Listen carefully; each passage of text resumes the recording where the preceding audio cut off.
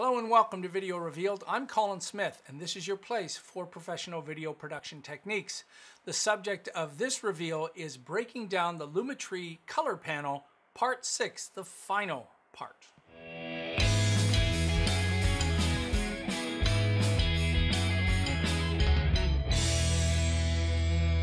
Alright, so we've covered all the different areas in the Lumetri panel. There's just a few things that I think that are important on top of this that really are important.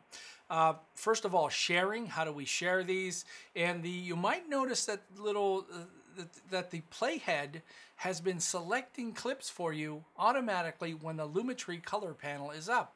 Very useful, I think. So let's go have a look. Alright, when I move my playhead around, you'll notice, as I said, it's selecting the clip that the playhead is under.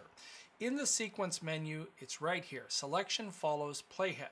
Now, why did Adobe do that? Adobe did that because the Lumetri Color panel, just like the effects control panel, has to have a clip selected for you to see the color.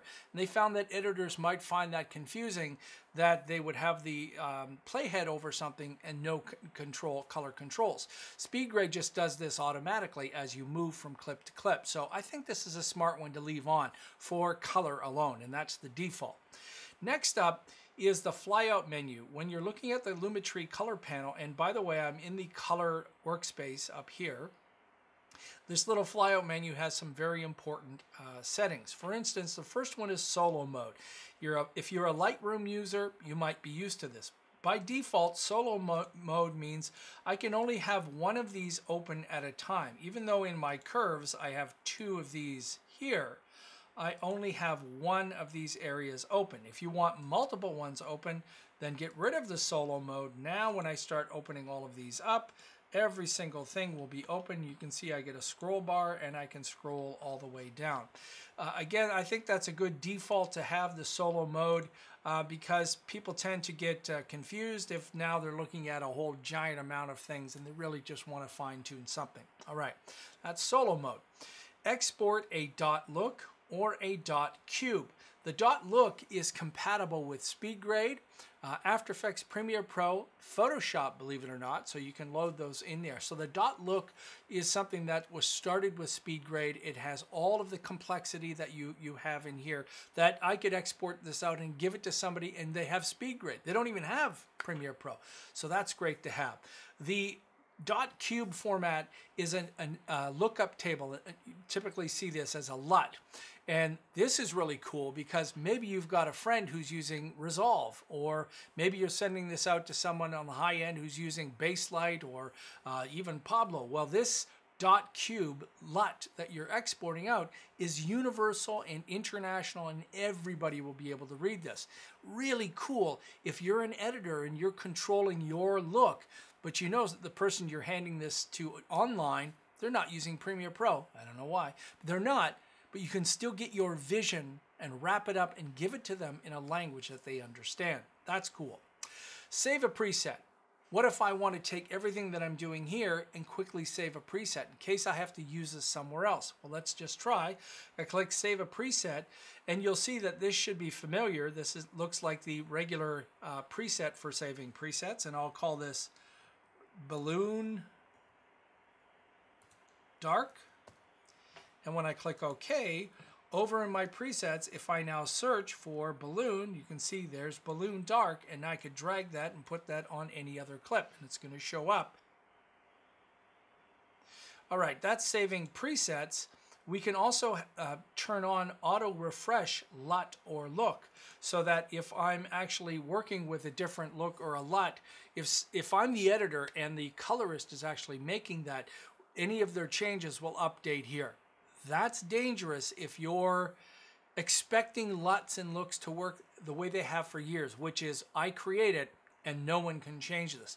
But Adobe heard from a lot of people that they would like to be able to share these with a colorist, have them update it and control it. So you've got that there as a possibility. I'm going to turn that off because I don't like that.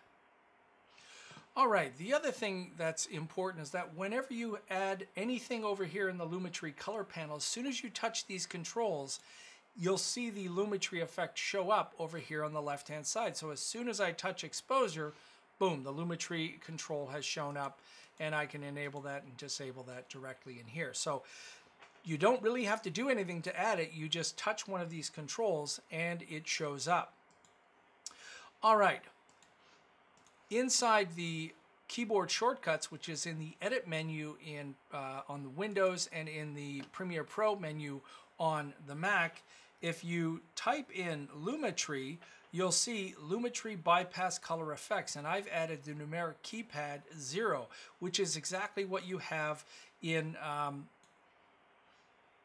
let me just add this, there we go, which is the same as what you have in SpeedGrade. So if I hold the 0 key down, I can hit a before or after, with one caveat: if I have a focus over here on the timeline, hitting 0 is going to put numbers in.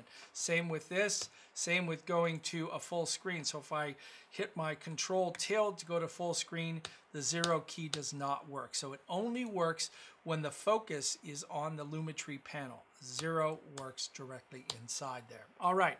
Oh yeah, one last area, and that's the libraries, which are part of Creative Cloud. So if I wanted to save my dark balloons in here in the library, when I have the Lumetri panel selected, this little button down here, Add Look, click inside, it adds the look, it makes it the name of the clip. So I can change that name by double clicking on it and call this Balloon Dark. And now, if I access my Creative Cloud library anywhere that I'm connected to my Creative Cloud account, this look will be available there. And again, I can share this with a bunch of Adobe applications. All right, so this concludes the 6 parts of me breaking down the Lumetri Color panel.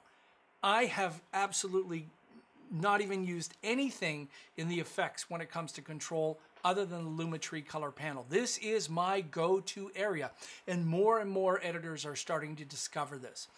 Like I said in the first part, that this is the first nonlinear editor with innovative task-based color and light manipulation controls built for editors to make it familiar and easy and integrated within the creative editing process. All right.